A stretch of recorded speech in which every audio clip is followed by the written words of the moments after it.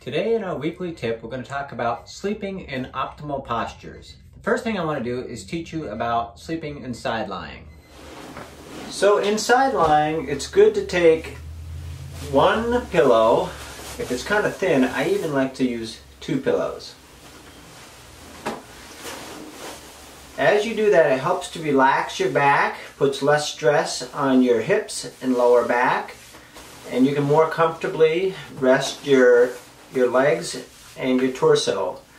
For the head, you want to be in more of a neutral position. You don't want your head way up here, and you don't want it way down here. So you want to, it might be, in this case, this is two thin pillows, and it works very well.